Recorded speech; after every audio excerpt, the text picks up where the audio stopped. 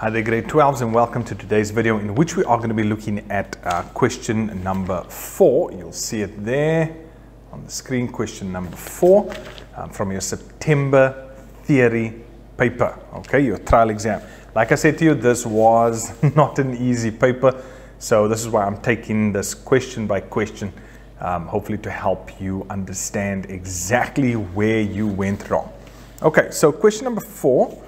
Let's just have a look here. Question number 4 was worth 25 marks. So I'm going to go through this, and we're starting with 4.1, which says every general purpose computing device needs both RAM and storage. Now, let's stop there. First of all, there's a difference between RAM and storage. RAM stands for random access memory, and this is where temporary instructions are stored when we open a particular application. Storage is where I am saving files and folders to. So storage becomes a permanent form of keeping things or saving things on your PC. And remember, when we say permanent, I don't mean it's there forever. What I mean is when the PC is switched off, it stays there. Whereas with RAM, all those instructions loaded in, once the PC switched off, it gets wiped clean. So with that in mind, let's continue. Every general purpose computing device needs both RAM and memory. 4.1.1, briefly explain the function of RAM. Now I'm going to go according to the memo's wording. Please remember, this is important because we need to now start changing our mindsets towards the way we are going to answer these questions in the final. So it says to hold data and programs being processed. So it is temporary, and this is where data and programs are held as they are being processed. In other words, when I double click on a file, it goes into RAM and then it opens. So obviously the more RAM I have, the quicker applications can open. 4.1.2, give one difference between RAM and storage. We already spoke about that, besides their difference in function. So you could have said RAM is electronic, where storage is magnetic.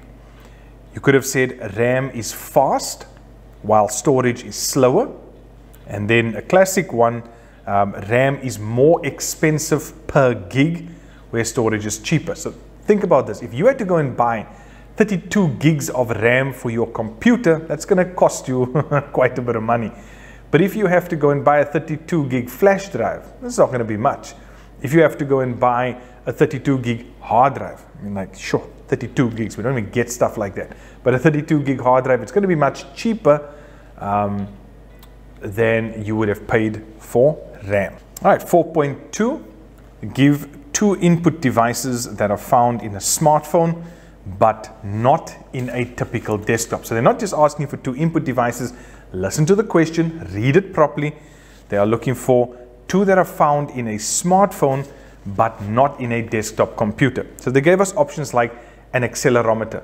Now, what is the accelerometer? That's when you turn your phone to the side and the image actually rotates, right?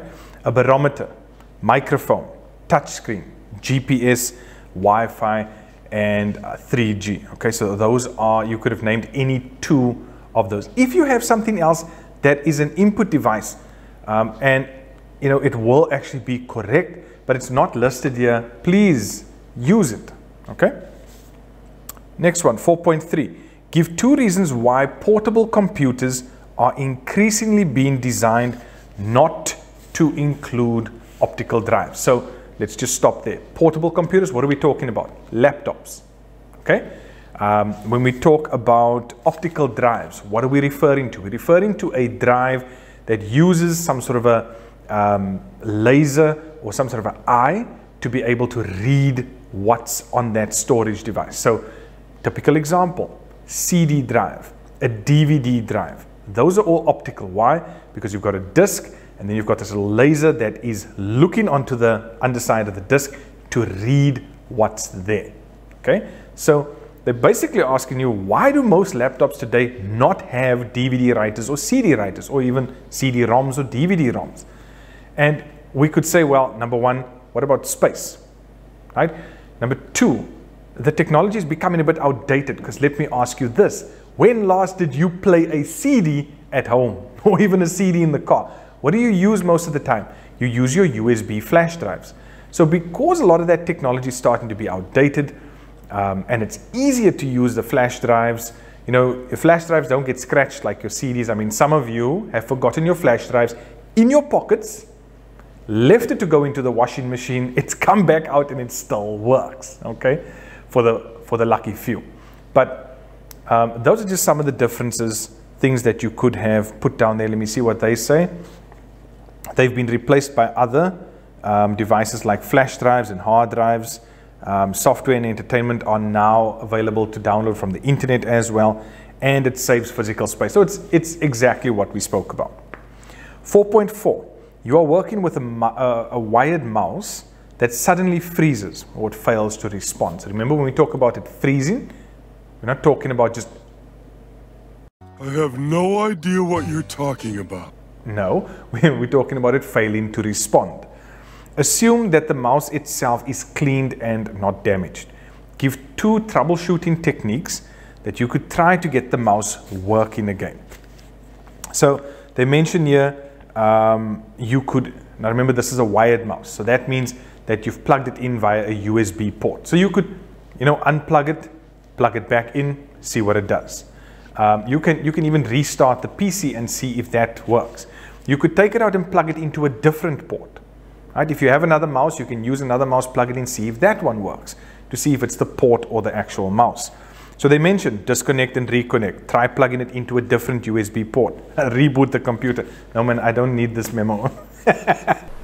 4.5, discuss 2 ways in which a user could ensure that data is not deleted or altered by mistake. Okay, let's look at this. If you don't want your data deleted by mistake, you know, or removed or things like that, they mentioned to us here, make regular backups. So what's a backup? A backup is where you are making a copy of the data you have, preferably somewhere else. I mean, having a backup of your laptop on your laptop doesn't work, because if the laptop gets stolen, what then? Then it's gone, okay, with the backup. So you want to back up to a portable hard drive, external flash drive, you know, anything like that. You want to restrict access to those files. Put a password on it. Put a password on the folder. Have only maybe read permissions on the file. So someone can open the file, but they can't delete it. They can't edit it. They can only, you know, read it. I've mentioned passwords, and obviously you want to save regularly. I know all of you save very regularly. Okay. 4.6. Explain why business invoices, statements, etc. are generally converted to PDF, that's Adobe Acrobat Reader, PDF files before they are sent to customers. Now, one of the reasons is because of space, right? Your PDF file is a lot smaller, it's easier to open, and it cannot be edited, okay? You don't want to be sending an invoice to someone and then they can edit it and send it back and say, no, but that's not the right amount, this is what it's supposed to be. No. It's supposed to be just a small, simple to open file that's not editable, and those are some of the reasons why you can use the PDF. 4.7, where am I now? Yeah, 4.7, give 2 limitations of data projectors for showing computer output compared to normal monitors. Now, you can just think, I'll just use gaming for example. You might have a gaming monitor, and you decide, man, over the weekend you are actually going to want to use a projector. Now, when you project an image, you need a very high quality projector. Otherwise, the picture is not going to be as crisp and clear as the monitor. It's not going to be as bright. You need a dark area in order to get, you know, good image quality out of the projector. Those are just a few of the options. So let's see how correct or incorrect I am. Okay, image quality, not as good. Normally limited to a certain aspect ratio.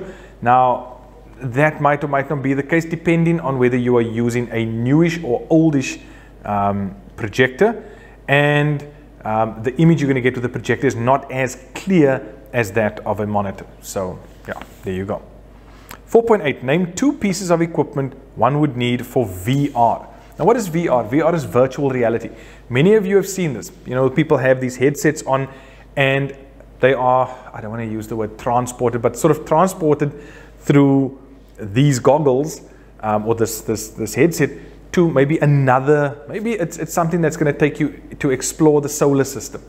and everything you see around you, all the way around you from what you, experiencing visually is all this virtual reality.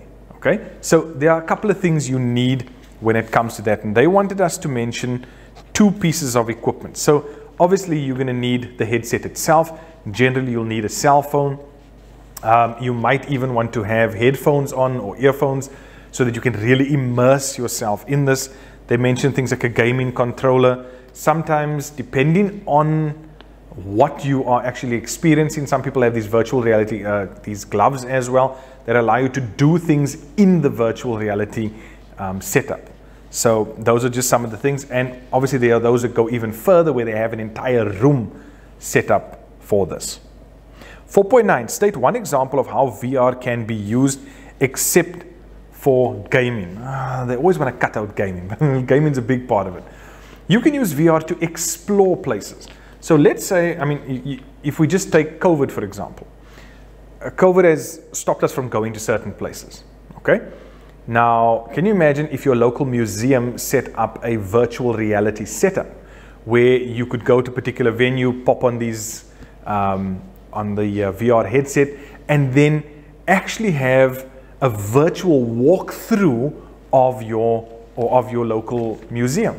Okay, so that's one of the ways it can be used. Maybe somebody wants to explore a school that they're going to attend. They could then, maybe log into a website that'll give them a VR experience of actually, walking through the corridors of the school. So those are just a few examples. What do they mention here? Flight simulation, communication, training of pilots, marketing, education, all these types of things. 4.10. The IT learners are considering constructing a drone as part of an awareness drive for new technology. A 3D printer will be used to print the parts of the drone. Now let's stop there. What is a drone?